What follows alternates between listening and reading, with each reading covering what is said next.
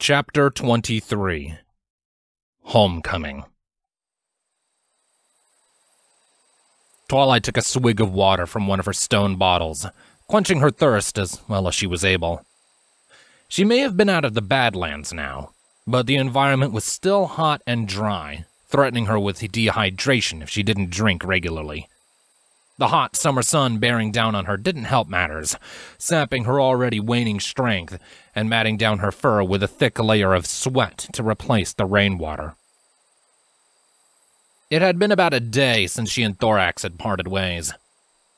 Despite stopping for a rest after the sun had set, her muscles burned with exhaustion, threatening to give out on her at any time. She dragged her hooves through the dry, yellow grass, struggling to lift her eyes from the ground. She managed to look up at the sun every so often and make sure she was going in the right direction, straight north.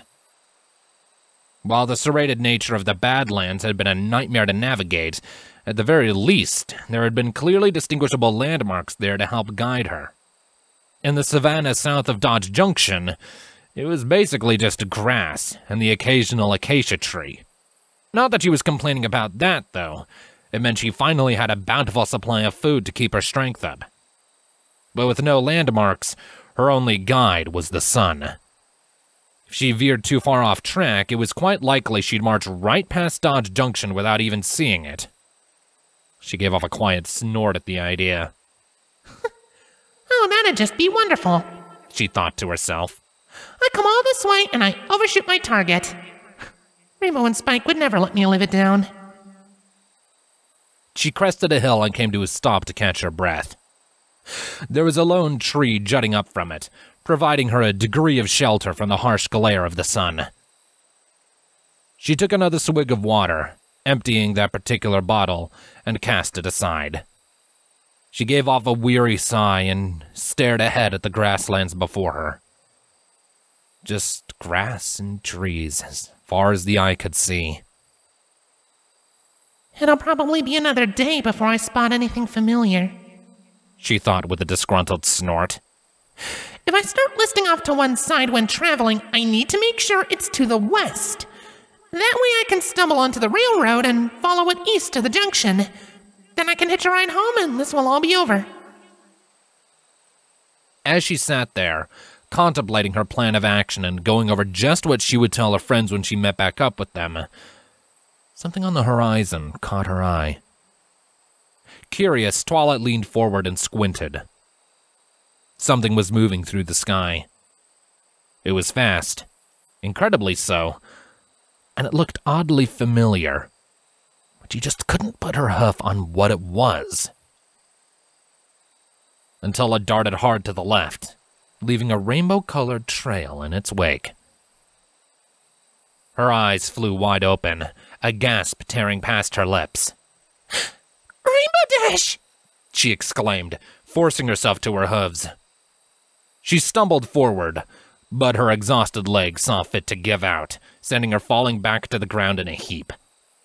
She grunted and swore under her breath while looking at the distant prisms again. I need to let her know I'm here! Groaning with effort, Twilight called upon the last dregs of her magic. Her horn lit up with an arcane glow, a small sphere gathering on the tip. Then, with a cry, she fired the bolt off into the sky. It curved up and up, a tiny red spark against the blue heavens, and then faded entirely from view. A few seconds later, her flare exploded out with a muffled pop. Almost immediately, the distant rainbow blur stopped moving. There was a beat of nothing before it appeared again, and it only took Twilight a moment to realize it was headed directly for her, very quickly. Her heart sang with joy, and she forced herself up to her haunches. Her lips split into an eager grin, and she waved her forelegs frantically in the air. Rainbow Dash! Hey! She called out, throwing her voice as far as possible. The Pegasus drew closer, pivoting for her directly. Twilight's grin widened as details began to come into focus.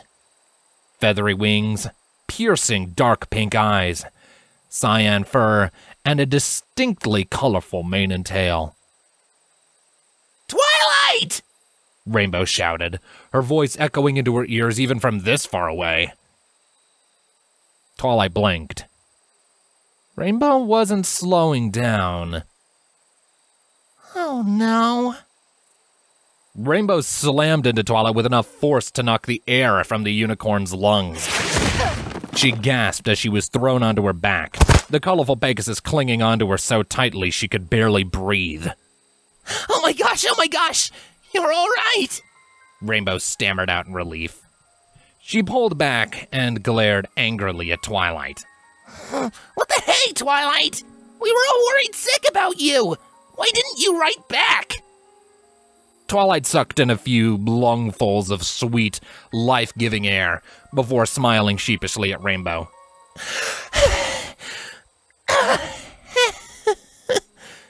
Good to see you too, she said weakly. Rainbow's anger quickly melted away, replaced entirely with relief. She managed a weak smile before hauling Twilight to her hooves. Sorry. That wasn't cool of me. It's okay. Twilight dismissed the apology, leaning against Rainbow's side to keep herself standing. It's kind of a long story. Where are the others? As if on cue, the voice of a certain dragon pierced through the air. Twilight! Twilight looked up, and there was Spike, running well ahead of the others. They were all there. Rarity, Fluttershy, Applejack, and Pinkie Pie. Each and every one of them smiling with relief at seeing their friend safe and sound. Spike ran into Twilight's waiting hooves, knocking her back to her haunches as he buried his face into her chest fur. Oh my gosh, Twilight, I was so worried about you! He babbled, starting to cry tears of joy into her coat.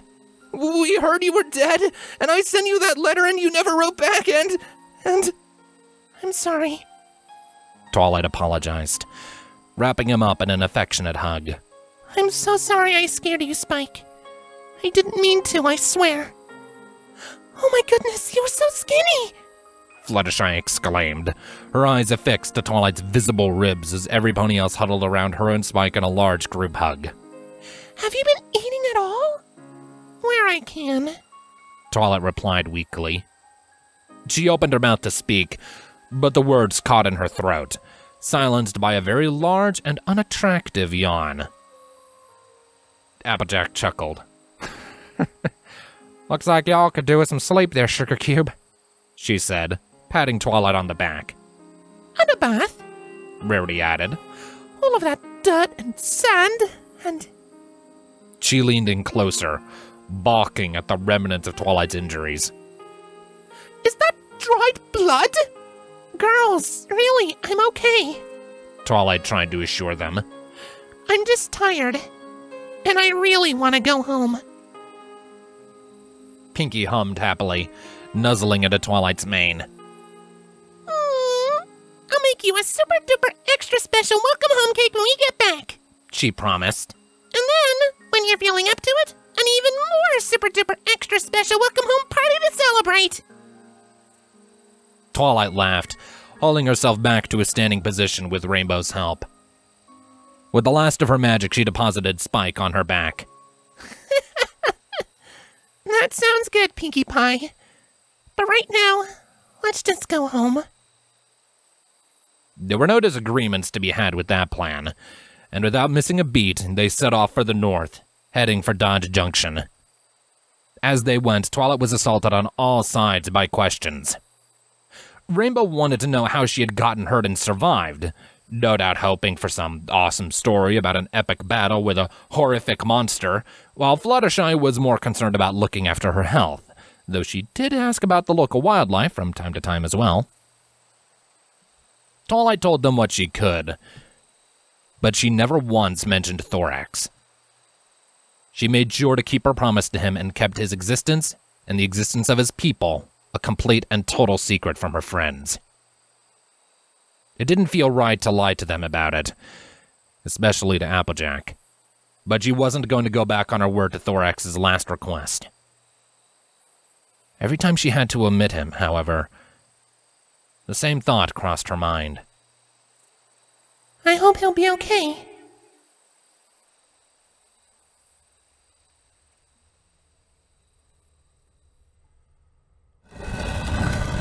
The stone wall in front of Thorax split open with a spine-tingling scrape, revealing the throne room of Queen Chrysalis on the other side.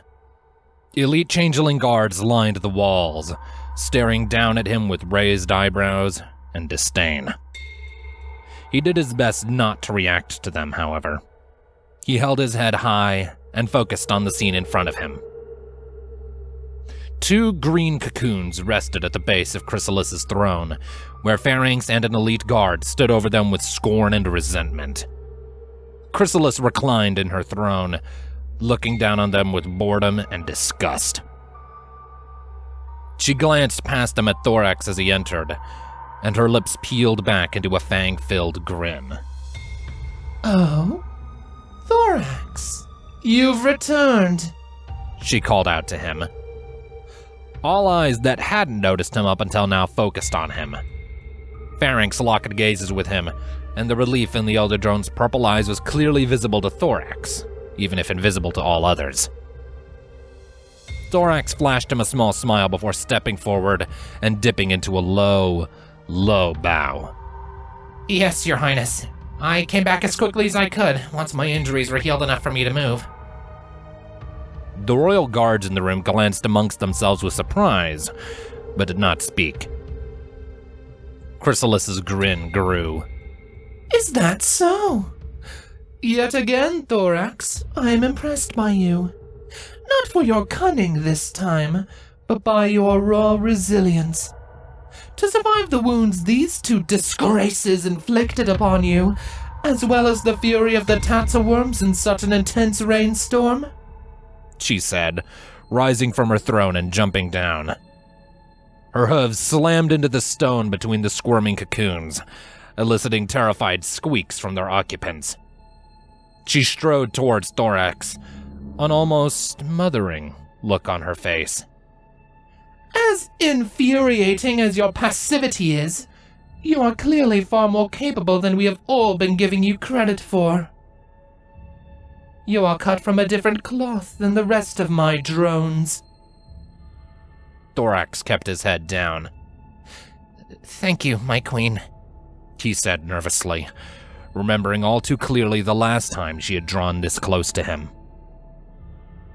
She chuckled quietly under her breath and placed her hoof on the back of his head. You truly are a fascinating one, aren't you? I have clearly been far too harsh on you thus far, she said, spinning on her hooves. I cannot, however, say the same of these 2.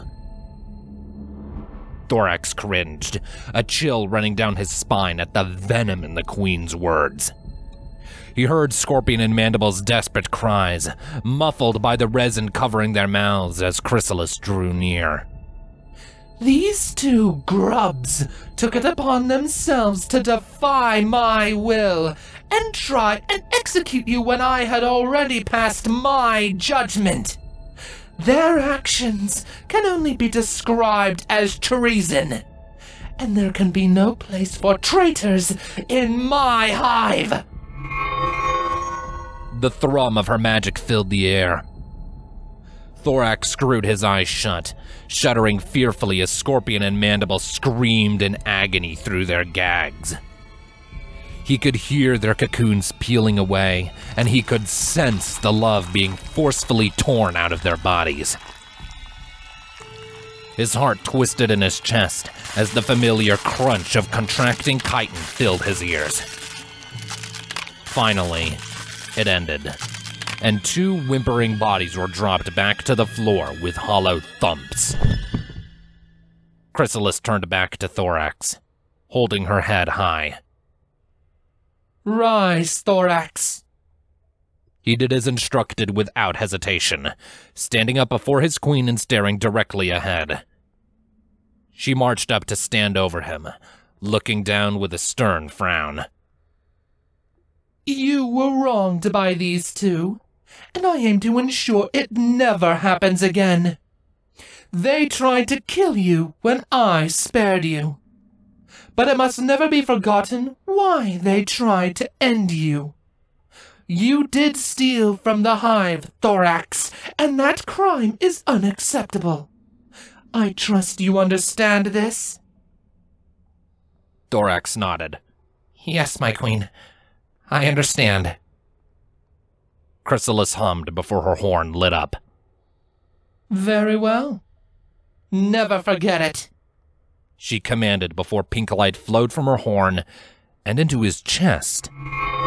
Thorax's eyes widened as he felt an influx of love, taken from Scorpion and Mandible, pouring into his being. Within moments, he was fully restored to where he had been before he had been caught stealing. Chrysalis cut the flow and stepped back. As recompense for their attempt on your life, I have restored your former strength. However, all of your other punishments shall remain in effect until I declare otherwise. Your rations are to remain halved, and you are still not to leave the hive alone. Do I make myself clear? He bowed his head. Yes, my queen, perfectly. Good, Chrysalis purred. She turned back to Scorpion and Mandible, her horn glowing once more. Now, to dispose of these scoundrels! Thorax's heart skipped a beat in his chest. He lifted his head, taking a step forward before he could stop himself. Wait! He called out, unable to prevent it. The entire room fell silent, all eyes staring at him in disbelief. Pharynx's wings wavered on his back, his eyes darting between Chrysalis and Thorax in disbelief and rapidly mounting dread. Slowly, Chrysalis turned back to Thorax with an impatient glare on her face. Wait, she echoed quietly. Is there something else you wish to say, Thorax? Thorax swallowed heavily, nodding towards Mandible and Scorpion. If I may, Your Highness, I humbly request that you spare them too. He managed to stammer out, lowering his head respectfully. And why would I do that? Chrysalis asked. Why would you even want that? They tried to kill you, defying my judgment in the process. They committed treason. They are to be executed. I know, but if they died, then they could never make up for their mistakes. Thorax tried, scuffing his hoof along the ground. And for as stupid and arrogant as they are good at their jobs. And besides... He risked a look up into Chrysalis's eyes, though he made sure to keep himself low and submissive. You spared me, didn't you? Chrysalis eyed him critically for several moments, before turning back to Scorpion and Mandible. Very well. But if they step out of line one more time, their lives will be forfeit. I will hear no objections. Thorax bowed again. Of course not. Thank you, Your Majesty. She hummed before turning back to Pharynx. You are no longer needed here, Pharynx. Take your brother for a medical examination. I will not have such a promising drone go without proper care. Pharynx threw a sharp salute. At once, Your Highness, he replied before turning and marching over for his brother. Chrysalis glanced at Thorax over her shoulder. Get well soon, Thorax. I have a feeling I will have need of your skills in the days to come. Thorax nodded and bowed one last time, before allowing himself to be escorted out of the throne room by Pharynx. The moment the wall closed behind them, Pharynx clapped him behind the ear. You moron! He snarled. Ow! Thorax protested, rubbing at his head. What was that for? For darn near squandering any goodwill you had garnered with the Queen, Pharynx shot back. He sighed and shook his head. Asking for those two Nimrods to be spared. You really are too gentle for your own good, aren't you? Thorax smiled at him. Would you rather it be any other way? Pharynx didn't answer. He simply grabbed Thorax by the hoof and tugged him along for the healing chambers. Thorax followed without protest, managing a tiny laugh. It wasn't until they were halfway there, alone in an empty corridor, that Pharynx stopped and turned back to him. So, she's gone? He asked in a low whisper. Thorax hesitated, his ears drooping at the reminder of Twilight. Yeah, she's gone. Good, Pharynx replied, allowing Thorax a brief glimpse of a small smile. That's one less thing to put you in danger. Thorax rolled his eyes. Yeah. I love you too. Keep talking, tough guy, Pharynx snarked, yanking him along again. See how long my patience lasts. Once again, Thorax laughed. A few seconds later, Pharynx looked around to ensure they were alone, and then he laughed too.